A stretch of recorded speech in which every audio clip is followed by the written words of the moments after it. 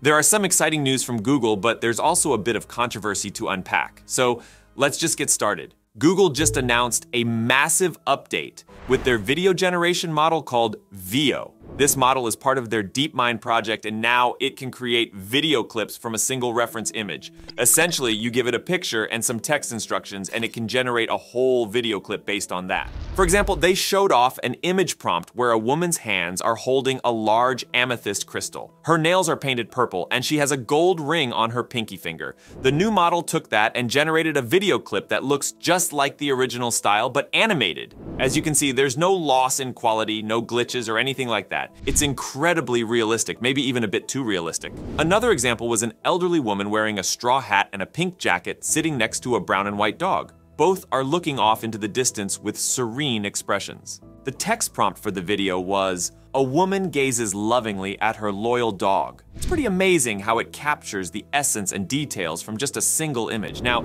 they also introduced Video FX Update, which now allows developers to create full HD videos from text prompts using Veo. So, whether you're an artist, content creator, or developer, this tool could actually change the basics of how you produce video content. Google has also introduced a new Gemini AI button in the side panel of several Google Suite apps like Gmail, Google Drive, Docs, Sheets, and Slides.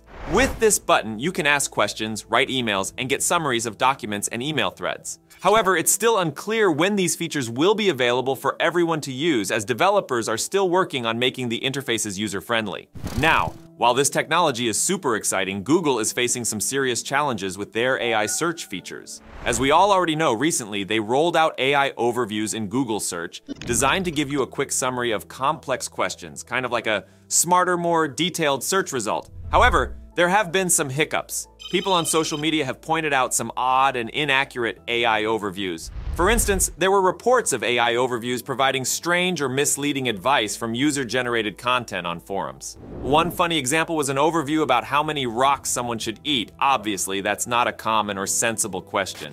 Now, Google has been quick to address these issues. First, they rolled back the new AI overviews feature in search, and then they released a post saying that they've made technical improvements to better detect nonsensical queries and limit satire or humor content. They've also refined how they handle user-generated content to avoid misleading information. Plus, they've put additional guardrails in place for sensitive topics like news and health. It's clear Google is committed to improving these tools, but the recent mishaps have highlighted some of the challenges they face in making sure their AI is accurate and reliable. All right, now we also have some news regarding Elon Musk's AI company, xAI, and their latest developments with the Grok AI chatbot. If you're already familiar with Grok, you know it's a pretty impressive tool that's available online and through the X social platform. Well, it looks like xAI is gearing up to roll out 2 new modes for Grok, Socrates and DEI. According to the X Daily News, xAI might soon introduce these 2 new modes. Grok already has a few modes, including Normal Mode, Fun Mode, and the recently announced Unhinged Mode,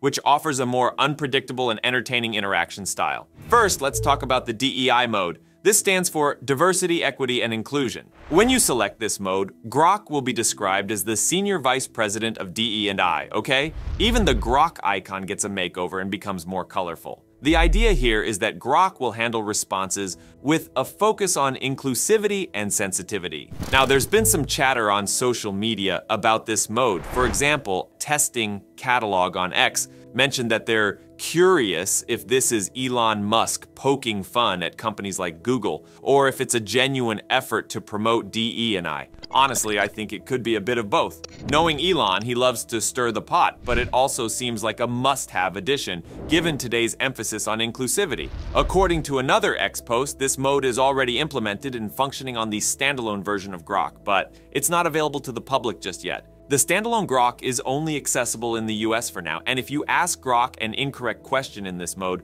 it's designed to handle the response thoughtfully, addressing all the nuances. Now, the Socrates mode, named after the famous philosopher, this mode isn't operational yet, but there are hints it's in the works. While details are scarce, we can imagine that Socrates mode might involve Grok taking on a more inquisitive and thoughtful personality, prompting users to think deeper and engage in more meaningful conversations. It's actually exciting to see how xAI is expanding Grok's capabilities, making it more versatile and engaging for users. All right, now, if you're into making videos, podcasts, movies, or even games, you're gonna love this. 11 Labs, already known for their AI-generated human voices and music, has just launched a sound effects AI tool that lets you create custom sound effects just by typing in a prompt. So here's how it works. You type in what kind of sound effect you need. Maybe it's an explosion, a creaky door, or some spooky background noise. And the AI generates up to 22 seconds of that sound for you.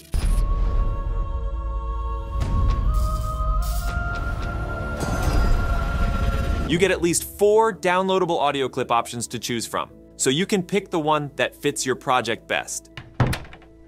11 Labs actually partnered with Shutterstock to build a library and train their AI model. Shutterstock is a big name in stock media, and they've licensed their content to lots of AI companies like OpenAI, Meta, and Google. This means the sound effects you get from 11 Labs are based on high-quality professional clips.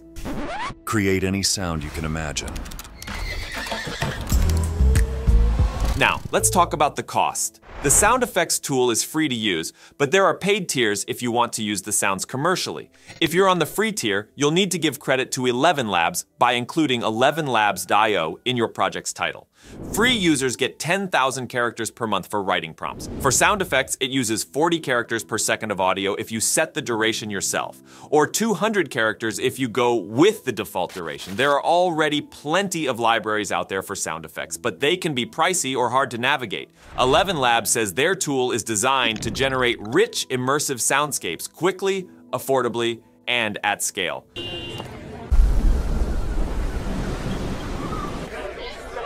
This could be a game changer for creators who need specific sounds without the hassle. 11 Labs isn't the only one in the game, though. Other AI developers like Stability AI and Meta are also working on their own text-to-sound generators. Stability AI has stable audio, which can create music and sound effects.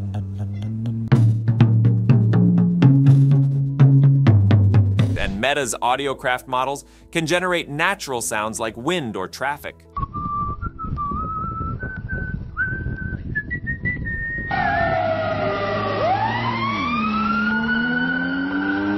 All right, finally, I have to tell you about this super cool invention from researchers at Cambridge University, a robotic third thumb. And it's not some weird extra finger made of flesh, it's a mechanical digit that's surprisingly easy to use. The researchers showed off this third thumb in a demo video, and it looks like it can be used for all sorts of things. People were doing everyday tasks, playing games like Jenga, soldering, and even playing the guitar with it. It's pretty impressive. It's designed to be inclusive for all sorts of people. They tested it with folks aged from 3 to 96 years old.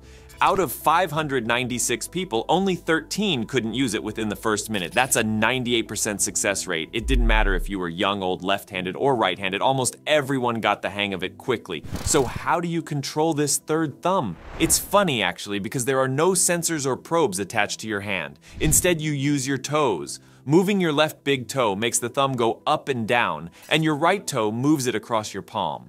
You can make all sorts of precise movements just by wiggling your toes. The researchers believe this third thumb could be useful for a wide range of people, regardless of their age, gender, lifestyle, or even whether they're tech savvy or not. It could help with daily tasks, work, or just for fun. Plus, it might be a great tool for people who are missing a finger or two. All right, don't forget to hit that subscribe button for more updates. Thanks for tuning in, and we'll catch you in the next one.